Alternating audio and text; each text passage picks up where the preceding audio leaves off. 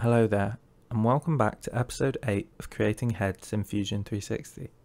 In this episode, we're going to mirror the face to complete it and make our last adjustments before entering a 3D environment.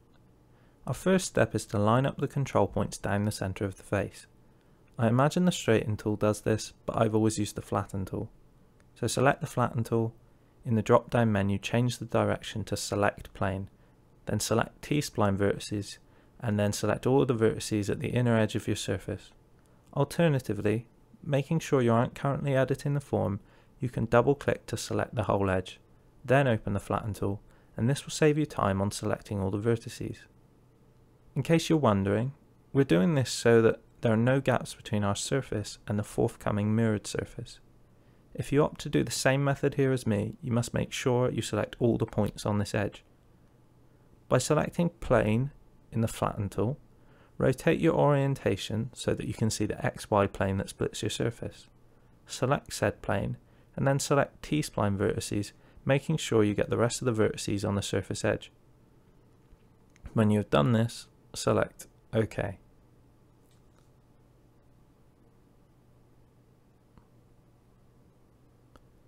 Now your surface has a straight edge for us to mirror on. Head up to the Symmetry drop-down menu in the toolbar and choose Mirror Duplicate. Your T-Spline body is the surface you have created. The mirror plane is the same as the flatten plane, in this case the XY plane. Make sure the weld box is ticked. I don't adjust weld tolerance. The default should suffice, and click OK. Go back to editing the form.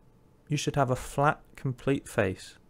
Select any random section, line or vertex and move it. Notice how it mirrors the changes as well. This is very handy for the time being, but later as the model progresses we will eventually turn off the symmetry, since faces are not perfectly symmetrical. We can forget about that for now though. For the rest of this episode we will proceed at 300% speed since it's all modifications. Tension in the lines in the back of your mind. Look at your canvas image and try to follow the features. The cheeks are rounded, so curve the lines over them. Since we are still operating in 2D, think of the lines on the surface like that of a topographic map. The lines are closer together when there is steep elevation. The lines are spaced apart when the land is flat.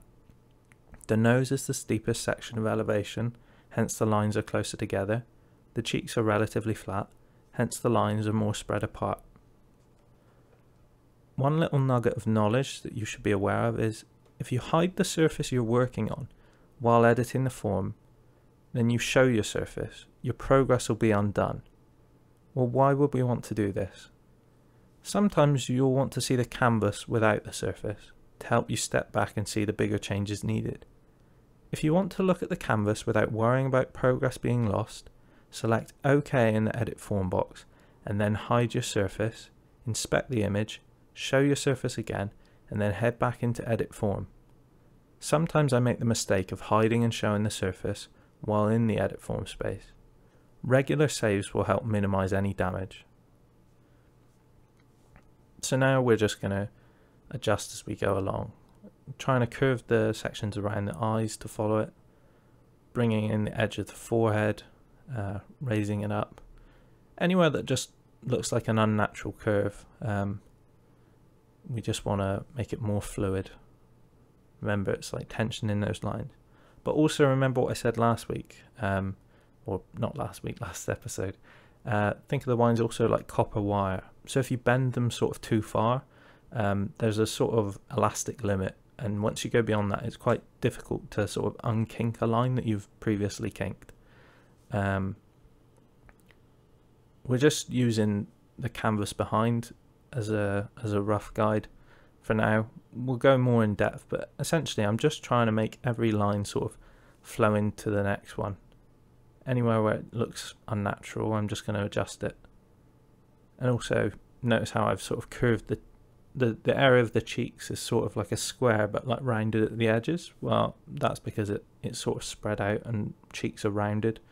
It's a sort of shaping you want to do there.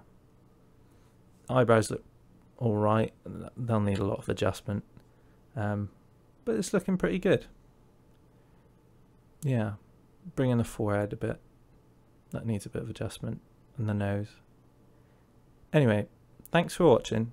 I hope you've enjoyed it and found it helpful. If you have any questions, comment them. Yeah. Bye.